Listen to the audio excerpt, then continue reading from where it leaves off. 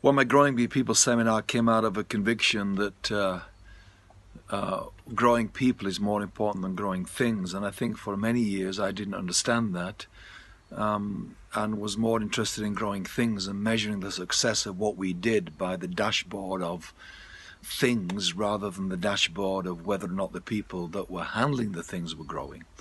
I think most progressive organizations in the world now understand that the growth of the organization is limited by the quality and caliber of the people involved rather than the caliber and quality of the product or the thing, as it were, that we are selling or communicating or involved in.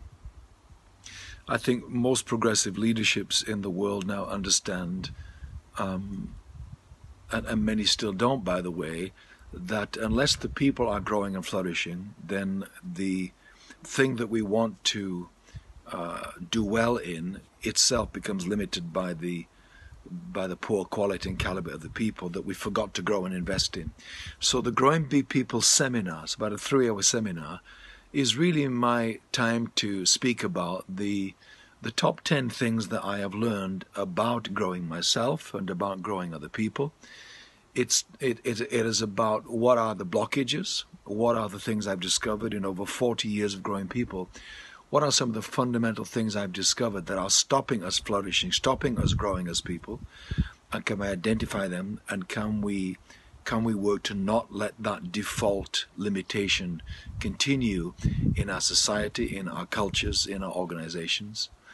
And then part of the day is speaking about how to reinvent, how to become the best version of ourselves, because growing, flourishing people will have a lot of reinventions, a lot more than people that don't commit to grow.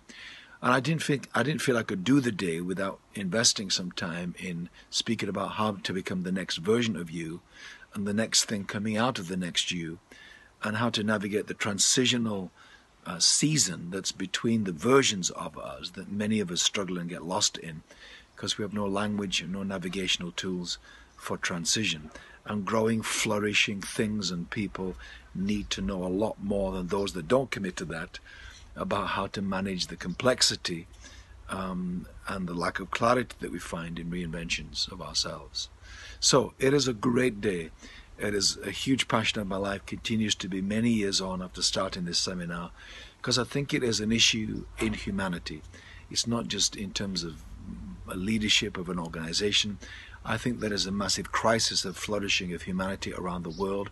Therefore, growing big people becomes an issue for humanity, not just an issue for organizations or team leaders or bosses, employers, and so on, growing the people in their organization. Growing big people.